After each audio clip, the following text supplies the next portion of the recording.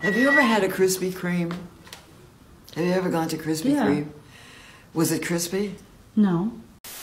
Regardless of your opinion on Roblox's hit horror game Doors, you really can't ignore it. It's had some sort of effect on Roblox. Not only has it inspired memes, fan art, and animation, but it's also spawned a lot of clones, all of which are pretty bad by comparison. I've preached this again and again, especially in my Alone review, but if you try to make a game in order to capitalize off of another game, then you've basically permanently attached your hard work to that title. This makes an incredibly easy comparison and thus makes your game weaker to criticism. People will come up with things like, "You tried to imitate this mechanic, however Doors did it better." And yes, I know Doors was heavily inspired by Spooky's Jump Scare Mansion. Granted, I don't believe that these games really care about quality. After all, their scores are already rather questionable. Alone is somehow allegedly 600k in debt and has no hope of ever being updated or improved on. Intrusion was sold off to another studio, which is why chapters 1 and 2 are so jarringly different. Doors But Bad was made as a gag game, but as it blew up in players, everybody tried to make their own version of it and monetize it, and eventually it just became a big spammage of the same unfunny premise every time. In terms of Doors Floor 2, I'm pretty sure that I've seen multiple versions of the same game made by different people, but they were most likely taken down or something because I can't seem to find the one that had a ton of players initially. My name is Breadian, and I talk about niche Roblox games, and since you guys liked my Alone video so much, I'd figured I'd investigate the other Doors clones out there. So, let's start out with the Doors clone that probably has had the most amount of requests. And also the most traction lately, Intrusion. You might have heard of it. It's actually been around for a while. I remember playing it when it first came out, and it hasn't changed much, except for the fact that they added a Chapter 2. It was pretty similar to Doors, albeit different enough to the point where people could use a straw man argument and be like, "Doors isn't the only game that has that aesthetic, guys." But like, come on, it's clearly trying to capitalize off of Doors. I mean, what were they honestly trying to do? Make a good game? So, Chapter 1 of Intrusion starts with you literally moving boxes. I'm not joking. There's also a fuse box puzzle that you have to solve because the power goes out. And it doesn't really do anything important except waste your time, I guess. Also, if you accidentally press one of the wrong numbers, you take damage, because I suppose that the game developers decided that it was a well thought out mechanic to add. You're tasked with packing up your items, and then you and your homies all take a rest in the same bed because I guess you're zesty like that. Then you are transported to the new house, where you then have to move the boxes from the van into the middle of your new living room, and then go to sleep again, where everybody sleeps in the same bed, and also has the same collective nightmare. The nightmare teleports you back to the hotel, in a vain attempt to make the first half of the game not seem pointless. However, if you cut out this entire part, the game would literally be improved. Nothing happens here. It's just mindless, monotonous work. You could have just started us in a house and been like, "We just moved in, that old place we stayed at was creepy," or something, I don't know. So yeah, the nightmare starts in your old hotel room, and then it's like, "Get to the elevator! Now, now, now!" And then some monster rushes after you. Not that kind of rush, but you get the idea. But then the elevator breaks, and you land in a room with the most uninspired monster design ever. It's just Sadako from The Ring. You then get text on your screen that tells you to hide, and you hide. Every player is invisible from each other, kind of like Halt from Doors. Similar to the Halt section of Doors, the Sadako section of Intrusion is also pretty annoying. Especially because if you die here, you have to replay the entire house segment from the start. Unless you want to pay the game and revive. Chapter 2 of Intrusion is a lot different from Chapter 1, and that just might be because the game was sold off to a different studio. Regardless, I'm pretty sure that they're going to make an overhaul of Chapter 1, so yeah. Chapter 2 is alright and all, I guess. The gameplay is repetitive, like Doors, and it gets boring and stale rather quickly.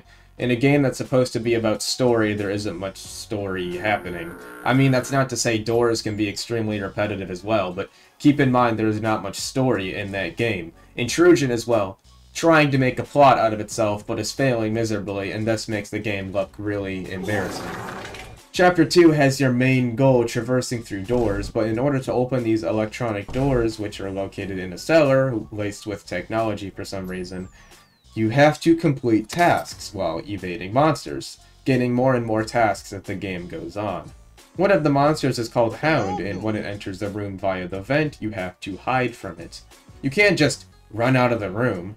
Why? Because the door magically locks itself. You see, a lot of people with common sense, or at the very least me, would have at least tried to leave the room that the danger is in. But this game does not respect the player's intelligence. There's another monster, called the Darkness, who runs and kills anybody in the hallway just like Rush from Doors. Sadako also makes a reappearance. She probably shouldn't have, because she doesn't fit the aesthetic and she's really stupid. The only monster design that I sort of took a liking to was the monster in the break room. I think that it has a good concept, and I like its sound effects and stuff. It basically just tries to sneak up on you, and if you turn around, then it'll subside. Now, I guess the creators of Intrusion Chapter 2 also agree with my opinion here, because they decided to make the monster chase you down the hallway at the end. Now, don't get me wrong, the monster deserves to be the face of the game. I think it's cool. However, trying to force this goddamned monster to be more important than it actually is a little fucking annoying and inconsistent. Not only does the pipe monster look a little weird and out of place when it's not hiding inside of the breaker room, but why is it chasing you? It doesn't have legs!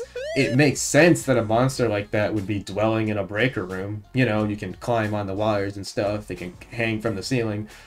But then at the very end, the thing just decides to crawl after you, because the game wants to utilize its one good monster design. I mean, the chase itself isn't that hard either, it's just running down a straight path, except there's this cool fire that you have to watch the lights for. If Intrusion wanted to reuse a monster for the chase, they could have just made the Darkness the chaser, right? I mean, he already runs throughout the hallways and he looks like a sprinter. Maybe they were too afraid of their game being compared to Doors. Let's just pretend that the game didn't name itself Intrusion Better Doors, though. The ending of this game is absolutely undeserved and intentionally ambiguous because that means less effort and thought can be put into it.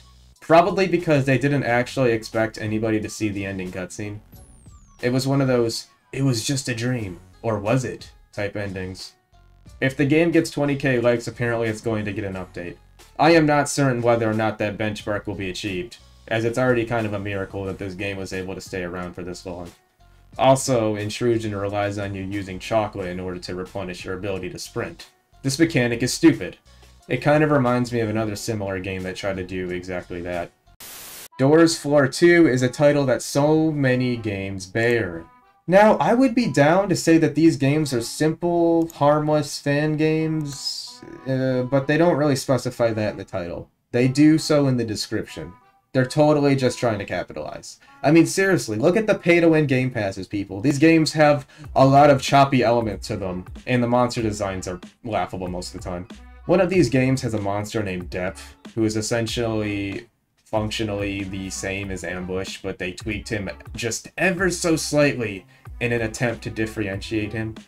But since Hide doesn't exist in this game, he's just annoying. And his design and jump scare is so goofy. He looks like Ambush if he was ran through. And the jump scare just cuts to a still image of his face. It's really hard not to laugh at this shit, come on. Doors But Bad is a concept that's been done to death. It's not really the original creator's fault, in my opinion. The original creator just made a goofy little game, and then everybody saw the success in it and decided to beat the idea to death. Low effort, high visit count, yeah, you get it. Once you've played one of these games, you've pretty much played all of the other ones. They truly do have the same gimmick. I actually didn't mind this one take on the idea, known as Doors but with a low budget. Sure, the character design is stupid and could be improved, but it did one thing right for sure. It didn't overstay its welcome. The game knew that it was a parody of Doors, so therefore the game is short and sweet. The game lets you use the crucifix at the start and enables 12-player servers, just so you can, well, have fun. I don't actually think that my time was wasted playing this game.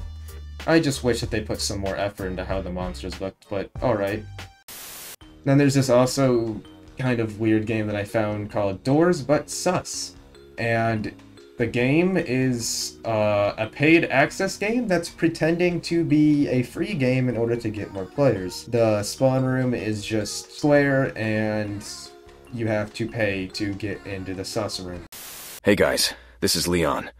Breadian told me to let you guys know to subscribe to see more videos from him, as his videos often cover niche Roblox games and won't be likely to reach people. So sharing, liking, and commenting on his videos will be especially helpful. whatever that means. Thanks for watching.